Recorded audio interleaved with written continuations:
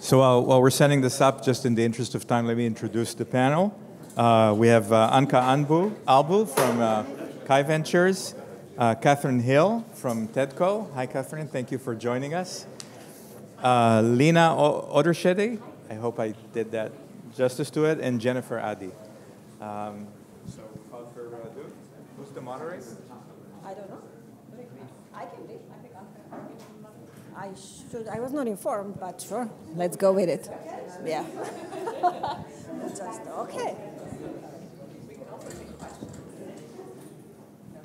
I think it would be a collaboration. I think so. I don't know. Hello, everyone. Welcome to our panel. Apparently, I'm the moderator, which I just found out, so I did not come prepared with questions. But I think it's a good fact that I'm a curious person by nature, so I can always come up with a lot of questions. And I am positive that the ladies are well prepared. It is a great pleasure to be here on an all-female panel of investment, which is very cool. Thank you, everyone, for joining, despite the lovely weather outside and all the other sessions that are happening. How am I doing so far? Very good. Okay, great. So we are going to discuss today about investing in quantum technologies. And I would love for you ladies to introduce yourselves briefly, your experience, who are you working with, what type of investments you're doing. Sure, I'll start. So I'm Katherine Hill Ritchie, and I kind of wear two hats. So as you can see there, TEDCO is the state of Maryland's venture capital fund. I grew up in Maryland, didn't even know we had one. It's 25 years old, it's evergreen, and we invest in technology broadly, but it's agnostic. So it's everything from B2B SaaS to medical devices. Obviously, we get spin-outs from, NIH and Johns Hopkins and National Cancer Institute, so we do have a lot of healthcare. I would say, though, that what I'm proud of about this portfolio is we do have a bucket of capital for very early stage pre-seed founders that are called SETI, so that's socially and economically disadvantaged individuals. So, which, as you know, women and people of color have, but also it includes disability, LGBTQ and veterans, because, there are a lot of people that can be disadvantaged. So no offense to all the white guys in the room, but this is a way to help in even the playing field a little bit, especially because pre-seed dollars are some of the most difficult to come by. So, but there are three buckets. I actually have the later stage, so I do Series A and up, and I am agnostic, so that earlier bucket has some requirements, but mine is agnostic. But I also spent 23 years in finance and investing. I worked for 4 billionaire family offices, and I'm also an angel investor, so I do also advise families on investing, and I love to come to places like this to meet new companies and have new ideas. Just so you know, the TEDCO only invests in companies that have a headquarters in Maryland, so that's the only thing. So if it's outside of Maryland, I could still talk to you, but it wouldn't be for TEDCO unless you plan to move to Maryland. So that's about a bit about me. Thank you. So I'm Lene Oddershede. I'm from Copenhagen, where I serve as Senior Vice President in the Novo Nordisk Foundation. So I personally mostly invest in fundamental research, in the natural and technical sciences. More specifically, we have a lot of effort in quantum and also in data science and AI. The Novo Nordisk Foundation is a so-called private enterprise foundation. That means that the foundation, which is charitable, owns companies which are for-profit. So the largest of these companies is Novo Nordisk AS, which is the 15th largest company in the world by market cap. That's also the largest one in our portfolio. And then another 170 companies, of which most are located in the US. Also, so to manage the assets of the foundation, there is Novo Holdings, which is our investment branch. So I also actually advise for the investments of Novo Holdings, in particular in quantum. And here, actually, my background as a professor of physics comes in handy, actually, because it's not an easy space to invest in. Yeah, I think I'll stop here for now. Hello, my name is Jennifer Addie. I am the COO of Mach 37, which is an accelerator for early stage startups, and I'm also COO of our parent company, VentureScope, which does a lot of investments in them as well. Mach 37 was established by the state of Virginia, very much sort of with funds like TEDCO to be a regional economic development organization. However, we took it over in 2017 and started commercializing it in 2018. So we're the only accelerator out of a state of Virginia that has gone commercial. And we've been pivoting beyond just cybersecurity to look at cyber and cyber-adjacent technologies. We've had a number of quantum early-stage companies come through our accelerator, one of which actually was here last year for the startup competition, and Scilab Systems actually won runner-up, so we were very pleased to be present at the conference. But one of the things we're looking at is that early-stage segment where people are trying to transition from deep tech to emerging tech and make that middle ground leap. And so we have an accelerator program that helps early and growth stage companies do that. And then we also have a very robust tech scouting team that looks internationally at what's happening within the very early stage sector. Think Gartner reports, pre-Gartner timeline. And so we produce and sell those as well for our different market segments. And quantum has been one of the ones that is of the highest demand. So we have a lot of discussion around that.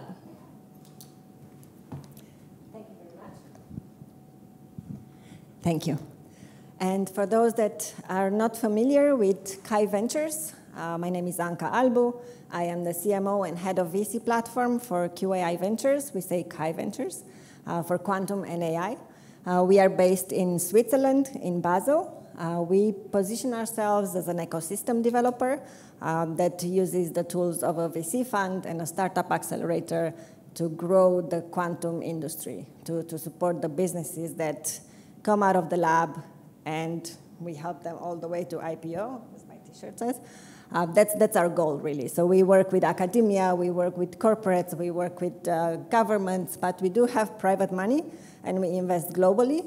We have no restrictions, and we invest also in all areas of quantum technologies, in computing, sensing, and networking or communication, however you want to call it. Yes. So we started last year in March. That's when we were founded. By now, we are already raising our second fund. We invested in 17 companies so far from 6 different countries, I believe. And it's very exciting. Yeah, before my job with QAI Ventures, I was the managing director of the Swiss ICT Investor Club. And it grew to be one of the largest and most active angel investor networks in Switzerland. And joining the quantum industry has been very exciting. There's so much stuff happening. There's so many technologies, so many potential innovations, right? It's quite exciting. So the first question, what do you look for first when you are looking to invest into a tech company? And from what I understood, neither of you is really focused on quantum like we are. So you do technology, agnostic.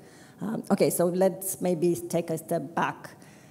What would a quantum company need to have in their product or in their pitch so that they can convince you to look at them and consider investment?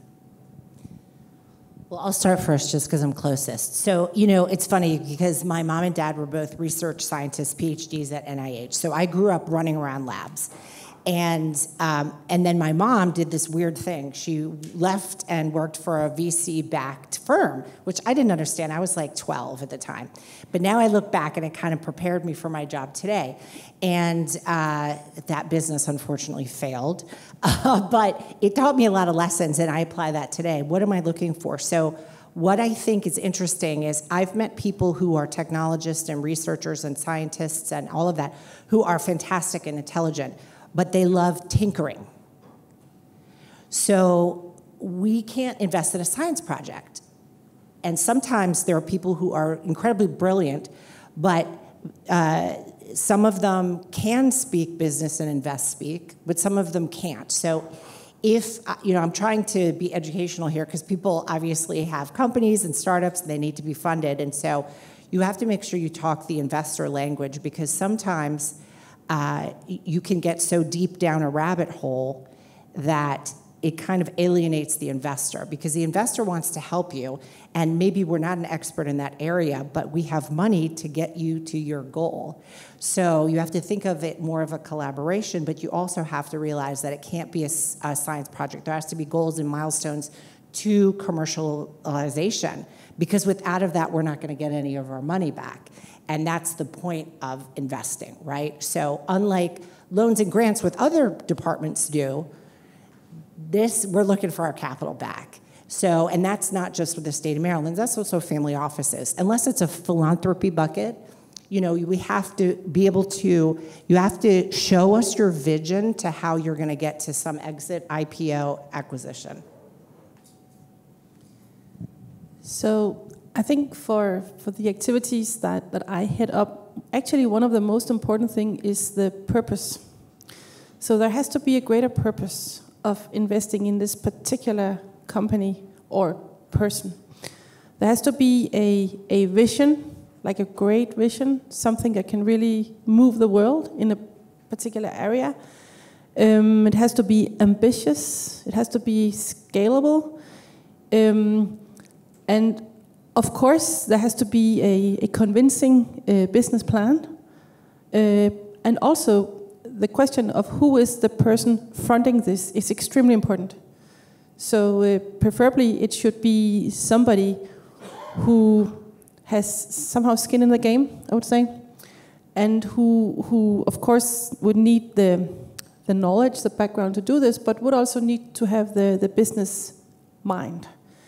And you talk about academics, and I would say it would be rare, but it does exist that you can find an academic who is able to do this, but it's a different mindset, actually.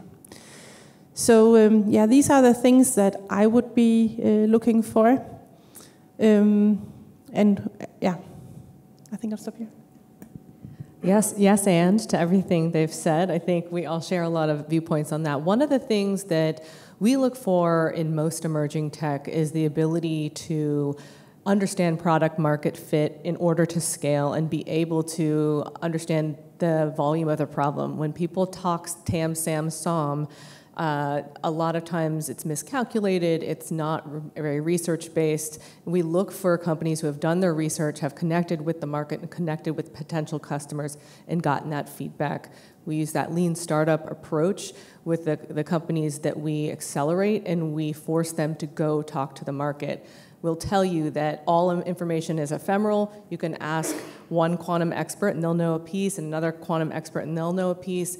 And if we see companies who have put those pieces together and really started understanding the landscape to the point where they're leading parts of it, that's a very good sign. The other part of it is the tech real? This is particularly important for quantum. A lot of people are very uncomfortable talking quantum. I mean, they're even uncomfortable talking cyber half the time, and that's been a market for decades, right? But when you talk quantum, people say, is this for real? Does this really work? How can we trust this? And there aren't that many technical advisors who can actually go and validate it, and that's another big thing. The last thing I'll say is team. So to your point, making sure you have someone who can actually bring the company to success and work together and learn from the people who are advising them rather than kind of create the plan and go heads down and try and run through brick walls. You know, be flexible, be able to work together through a lot of ups and downs. Thank you very much. Yes. Thank you. I will tell you. Thank you. Yes, so definitely team is one of the top things that we look at first. If the team doesn't work as a team, the technology can be amazing, it will still fail. This is something that has been well known in the tech world, in the startup world, and we approach this in a similar way. The team is still very important, even in quantum. Then the second part is the technology.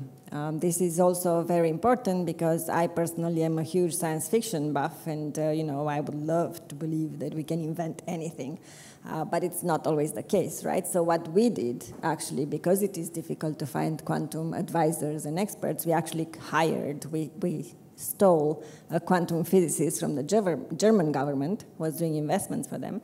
So we hired our own quantum physicist, and whenever we are doing due diligence or we look at a project, we work with him, of course, like, Tobias, is this science fiction or is it doable? And also we work with other quantum physicists, and we always validate the projects that we are looking into deeper with actually quantum experts. And we have a really good global network of quantum experts and mentors that work with the startups, that help them develop the business skills.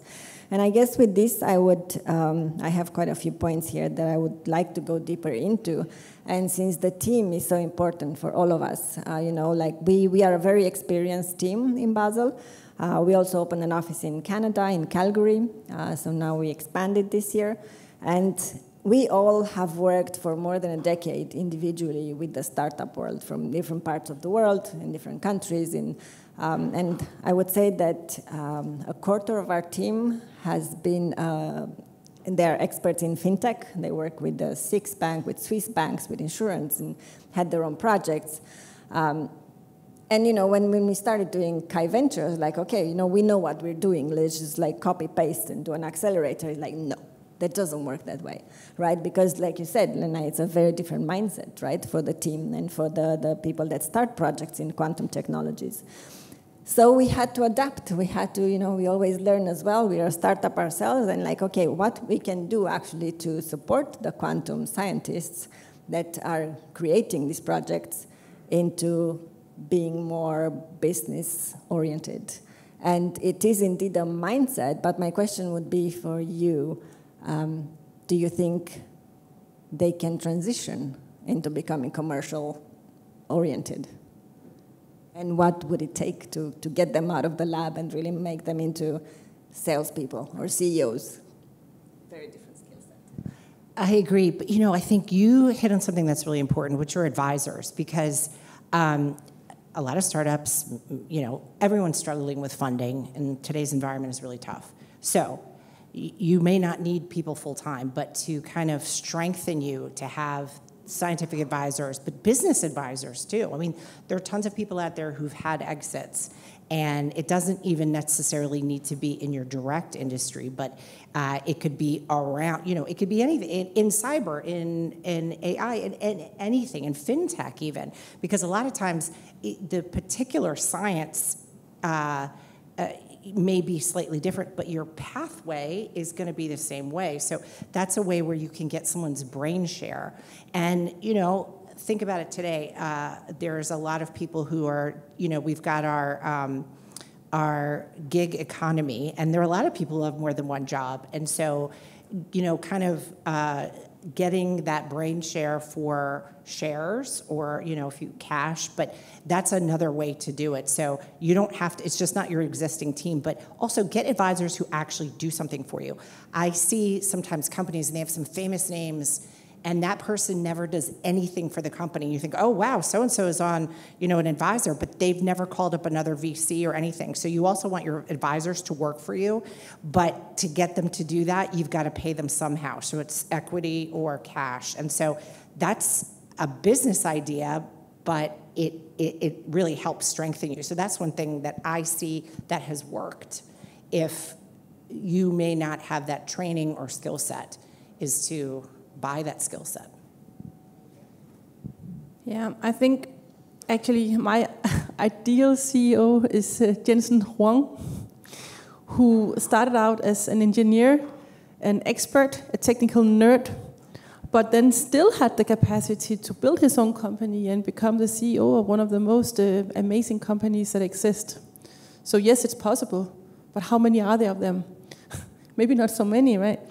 So I would say that once in a while, I guess you would encounter an inventor who maybe comes with the academic background, but does have the mindset or is willing to learn. I think it's really important, as maybe you said, to be willing to learn, to have a new mindset that is aimed at business.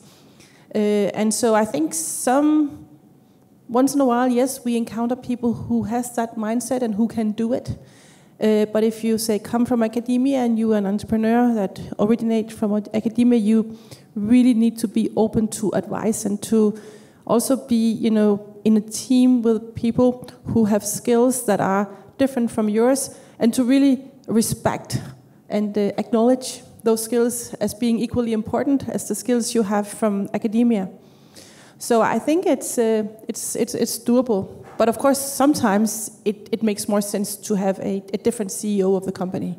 So I guess it would depend on the exact situation. You asked, can they make the transition? We've worked with almost exclusively technical founders for a decade and a half from all over the world. We've seen many make the transition very successfully. Part of it is what they want out of that technology. Do they want to just prove that it works? Do they actually want to build it and have it implemented somewhere? Do they want the whole world to use it? The strategic level of their viewpoint and how they view their project is important to their intrinsic drive to make it happen and get it to scale. A lot of times, the science project viewpoint is, okay, I proved it works. Does someone else want to take this over? And we've seen that successfully happen as well. There's a lot of tech transition and things like that that's happening. But at the end of the day, unless they have a team that's strong enough to do it, and also the connections and the support from whether it's advisors or investors, it's very hard to kind of drive that path alone. So most of the ones that have been successful, at least from early stage that we've seen, is they came in as technical founders. They may have led for a bit, maybe then shifted to CTO, and then brought in some folks who can just pick up the business side and collaborate well.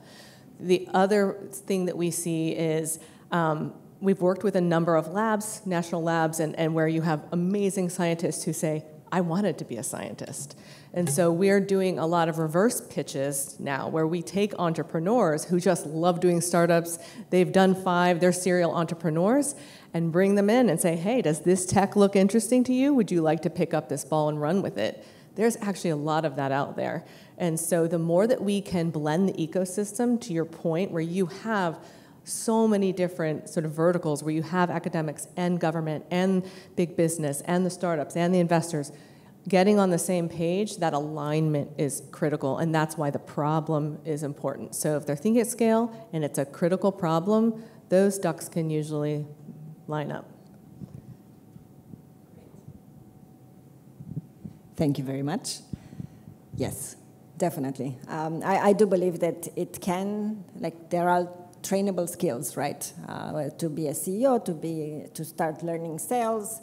And my partner, he's a very introverted, technical person, and now he's doing sales, and he's doing amazing because he really believes in the product, right? He really wants to bring it to the world and make everybody use it because it will improve their lives. So I think this is very important when you start thinking about why would you take your project out of the lab into the market. Is it because you want to contribute to the world? Is it a personal challenge? I think it takes some self-awareness and some thinking about why. And based on that, you can make the decision and then go from there, right? The curiosity, the learning, the purpose, everything that you ladies mentioned are very important. And actually, I was surprised a little bit yesterday during the pitch competition. I don't know how many of you were there, some of you, and including the guys that pitched. And thank you for pitching, by the way. It takes a lot of courage. And I was surprised that not most, but pretty much all of them didn't really focus on the commercial aspect. They were very technical. They were very focused on the products, on the solution that they are building technically, which is amazing, and it's normal, I think, at this stage. But at some point, we will need to transition and do more education, and this is on all of us, right? On doing more education on how to present your product in a commercial, viable way. Have you done customer validation? And of course, you will not have the technology ready. Nobody does. But at least the potential or the purpose of your technology, is it usable? Will companies use it? Did you talk to banks if you're going for that market? Customer validation for technical founders. How does that work? How do we start this education from the lab, basically? To have them start thinking in a commercial way, right? I'll let you take this first. So, okay. Does it make sense? Yeah, how to make. The question was how to make, say, scientists start thinking in a commercial manner. Yeah. So I think one way to, I think one motivation. So usually, if you go into academia, it's a tough road, right? I mean, you have a long education, you get accepted, maybe really expensive. You do a PhD. It's tough. It's a tough road. So you are at that point often, say, not motivated by money, actually. You're motivated by the greater good somehow. And then you may stumble across something, or you go really directly towards a particular goal that you think this will be good for humanity or for health or for sustainability, something. So I think actually many academics have this drive that they want to do greater good for important purpose. But then they need to realize that it's not enough just to publish a paper. You need, if you really want to push it, you need to take it much further on. And there's like a big valley in front of you that you need to cross. And it's not easy. So you basically need to convince them, well, if you really want your invention to create value, to do greater good for humanity, you need to go all that way. And it's a difficult stretch. And somewhere along this, there has to be money involved. You cannot just do it, without financing, without getting the right people on board, etc. So you need to basically explain to them that in order to really fulfill this purpose, you have to go all that way. I think that may be the most important motivation. You probably won't be surprised that one of my solutions is an accelerator. So any sort of education program that's set up to do that helps. We teach at 7 universities, and we often work with groups who are basically bridging between engineering and business. They'll bring engineers into the business classes, they'll bring the business students into the engineering, and they'll start working from a very early stage so they start understanding each other early and work towards that common goal of actually commercializing. Part of that is making sure that the folks who are doing the science understand they don't know what they don't know, that there is all this business acumen out there that they're going to be required to have. It's not like, I've built it and they will come. That doesn't happen, unfortunately. So getting educated one way or another with some formal or moderately formal education helps. The accelerators are great because they have the community there to educate through the mentors. Make one quick comment, which is like exactly what you said. 2 things that I love about this. One thing is, unless you have a customer that's paying you, you don't have a business, and you need to explain how this is going to become a business. So how is this, whatever it is, you're a rocket scientist, great. What you do may be rocket science and difficult, but business is not as technically difficult. So if you're smart enough to get your PhD and do what you do, you can figure it out, but you got to put a little effort. And it's also respect, because it's a respect to the investor that you took the time. So explain to me how this is going to be a business model that actually makes money, and then you have a business. Otherwise, it's just a project. Yuval, how much time do we have? One more question? Not a lot. By the way, in QAI we say, if science were easy, we'd have marketing do it. But my question to you is about patient capital. I mean, quantum takes time, and it's unlikely that these companies will reach maturity in 2 or 3 years. So how do you deal with that? How do you find these patient investors? Thank you. That's a very important point, and I'm very happy you asked that, because I wouldn't have. Okay, so I'll go first, since I'm in the line. So we at QAI Ventures, when we decided, or when Alexandra, our CEO and co-founder, founded the company, she did a lot of research before. So she came from the business side, where she has a science background, but she also looked at quantum and tried to understand where quantum is coming from. And it is a technology, all 3 parts of it are technologies that are not there yet, right? So it's very unlikely that when you have a VC fund and you start investing in quantum that you will get returns in the next 5 years, which is what usually VCs go for. So we are lucky and fortunate enough that we have private money, and we created the fund, QAI Ventures, with a timeline for return on investment of up to 16 years. So whenever we invest in a startup, then they have 10 years plus 3 times 2 to actually get a return. And it comes with its own challenges, right? But it's needed. There's no way to invest in a startup that is doing quantum right now and expect them to have a huge commercial success and exit in 5 years. It's just very unlikely. If it happens, very good, we will be super happy, but we don't expect it, right? But because of that, I think it comes with some other challenges, and this is why when we have the fund 2, we are actually going to broaden up a bit, and we started investing more in AI as well that can be applied with quantum and advanced computing so that we can support ourselves and become self-sustainable during the time that we wait for the quantum projects to mature. What about you guys? So I've worked in private equity, venture capital, but also for family offices and government, and they're all different. I would say this. Family offices can have a very long timeline because sometimes they're investing for generations. Yeah, a few of them here and there may want quick exit, so they're not your investor, right? And it's really smart that you probably educate your investors saying, hey, it's going to take 16 years. Same with, think about biotech. Some of those take 15, 20 years. So educate the investors to say this. But also, governments have long timelines. Family offices have long timelines. So those are investors that you just have to explain how long it's going to take. And I think they're going to be good partners. So I guess for me, that's easy because I'm from a foundation which is rooted in pharma. Typical timescales in pharma are 20 years, and you need the clinical trials. So compared to that, actually, quantum is fast and easy. I'd say the private equity is where we see a lot of that, and you'll be surprised how few early-stage startups actually do take VC money. In fact, if you researched all the Fortune 500, a shockingly few number took VC. So it's usually angels, private equity, and then also corporate alliances where they can have a joint channel partner or future. Ladies, thank you very much. If investing were easy, we'd have the scientists do it. So thank you again.